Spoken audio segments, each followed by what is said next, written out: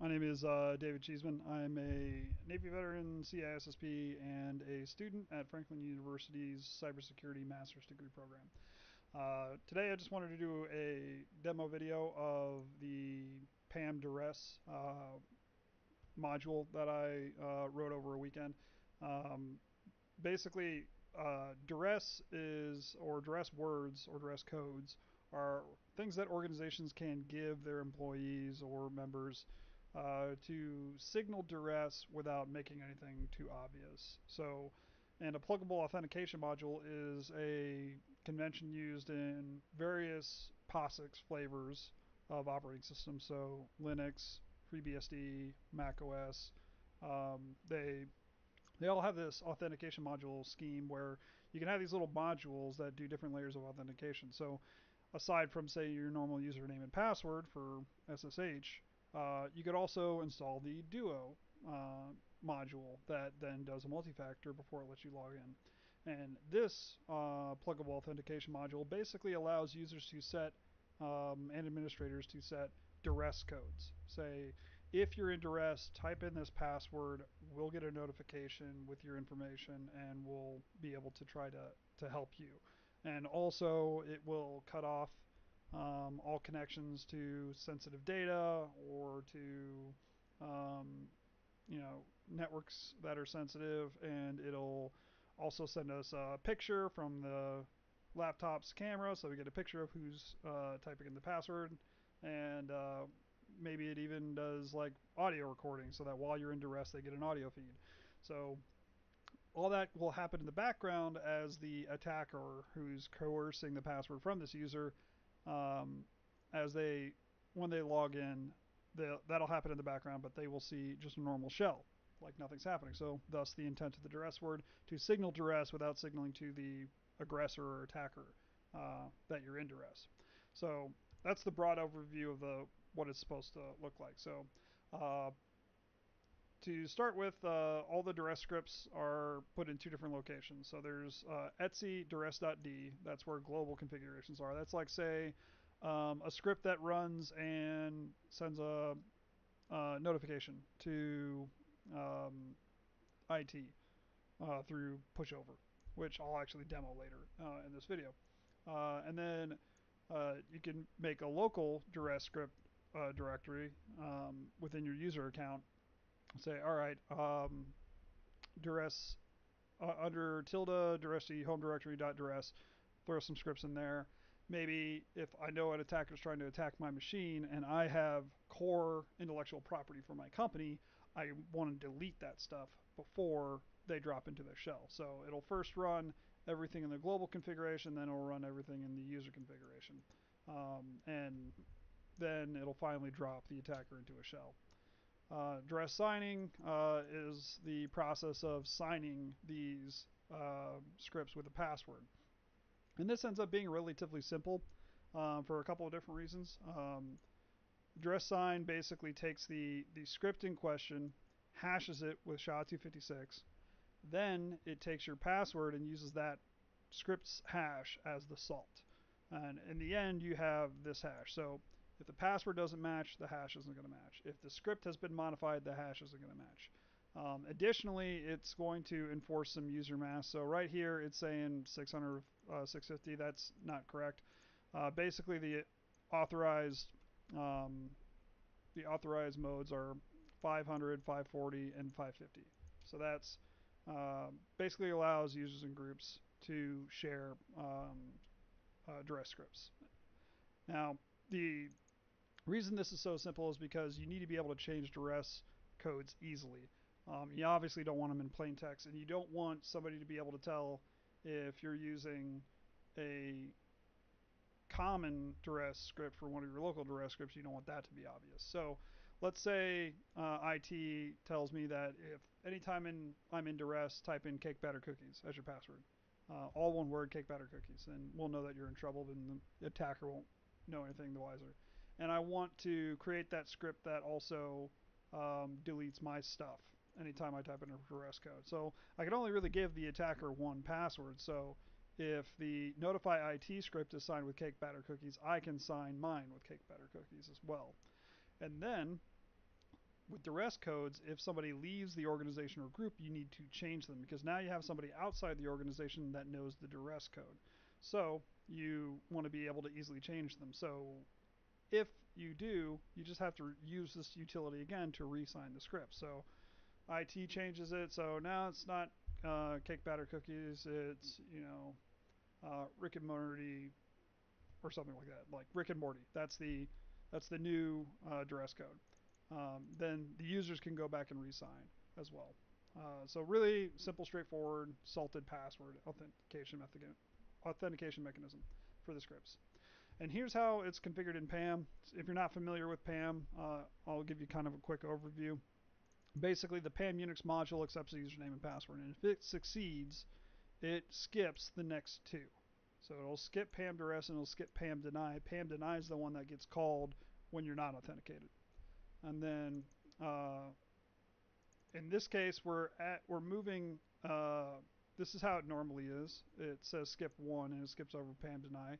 We're adding PAM Duress to the module configuration. So first it'll try your username and password. If that succeeds, you just log in.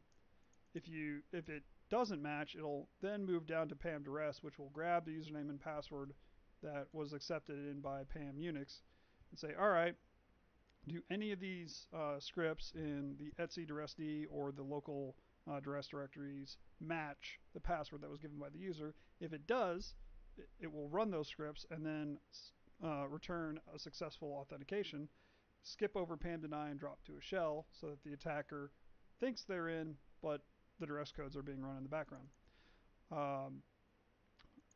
And then, of course, if none of those matches, it just results in a deny. So if you fat finger your password or they fat finger a duress code, it'll just deny them. But that's the desired behavior anyway. And then this is how scripts are executed, especially by the user. So when the script is run, PAM user is set so that scripts that are run in etc duress d, which is run by root, knows who is trying to log in. That way you can pass that on to other scripts. And then for specific users, it does the su dash whatever, so it's run as the user. So local duress scripts are run as that user. They are not run as root. There's a diagram, and here's a quick test to make sure everything's installed. So I've got a virtual machine over here. I've got all the scripts and stuff laid out, or I've already got the repository cloned. So let's go on ahead and ensure that we have our dependencies. We do. Then we're going to do a make. We're going to do a make install, and then make clean, just to keep things tidy. All right, so that's the entirety of installation. Now let's do our configuration. So we're going to make the configuration directories. And then now we need to go in and make sure that our PAM configuration, I'm not sure, I may have done this beforehand. And to give you a quick overview, PAM-D has a bunch of different configurations. The one that applies to across the board is common auth, but you can do this for specific things. So maybe you want duress code, you want the duress thing to only be applicable for sudo or su. Well, then you can include that in there and leave common auth alone. However, for most cases, you want it to generally apply. So we're going to go on ahead and do sudo vim etc pamd common auth. You can see I've already actually entered it in.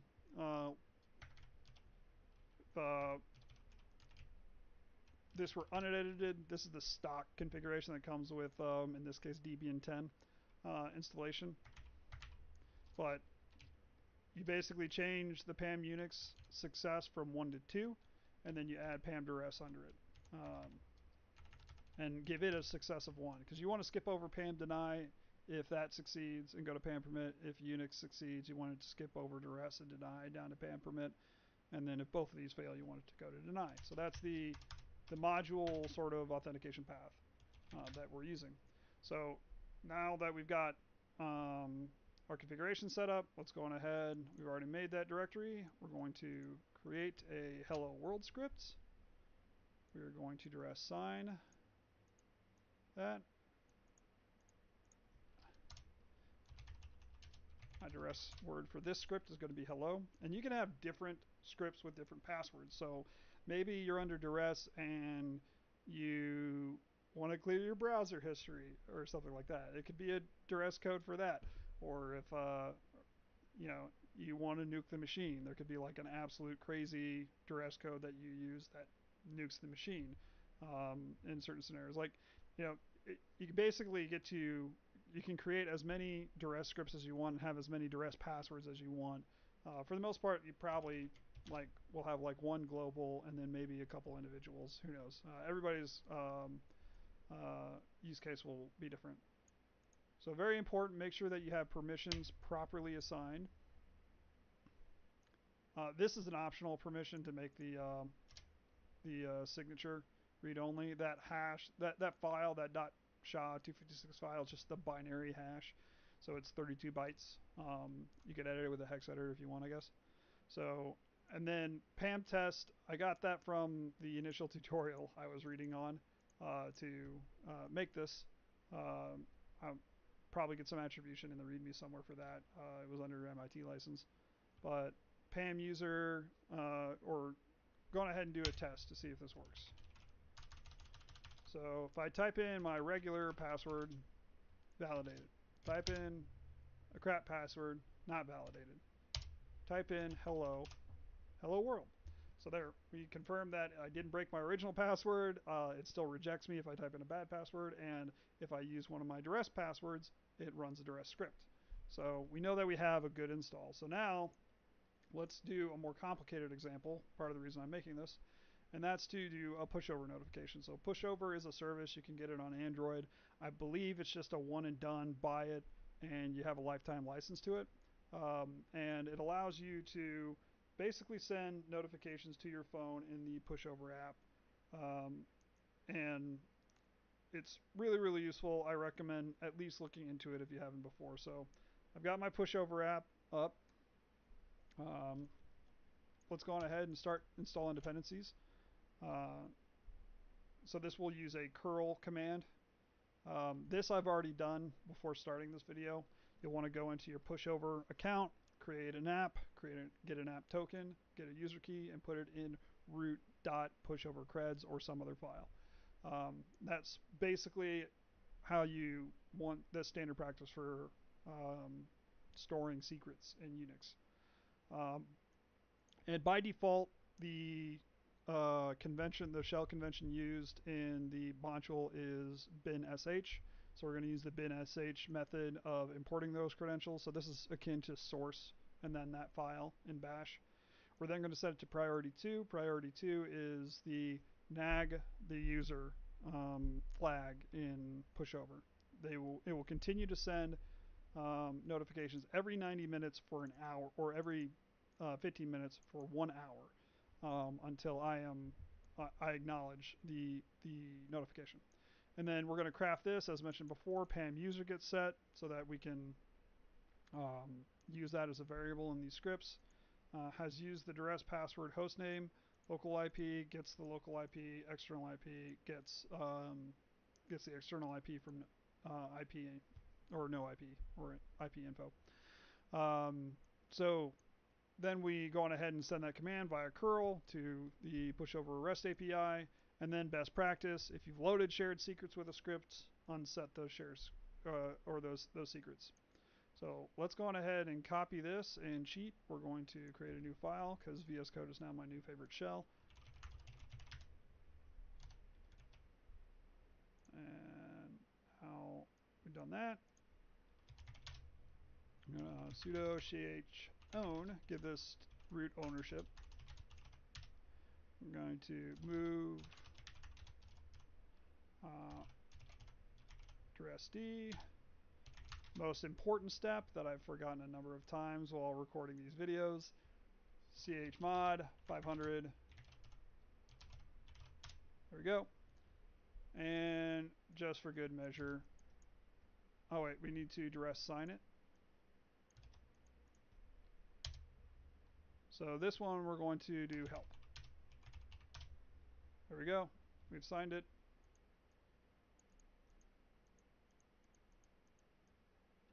And then we'll do this as well. Come on, copy. There we go. So now it should be good. So now let's do sudo pam test my username hello world. Won't get anything over here. But now let's say I'm in real trouble. Help. There we go. Already got the notification. Already see one refinement that I need to make to the script.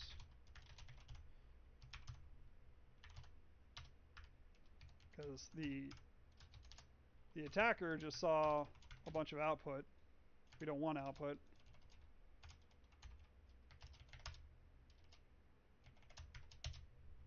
So cat. Want to make sure that got in there. Okay, good.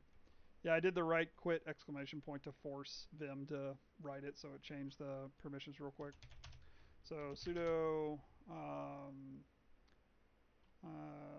duress sign. So we just changed the script. That means we need to resign it.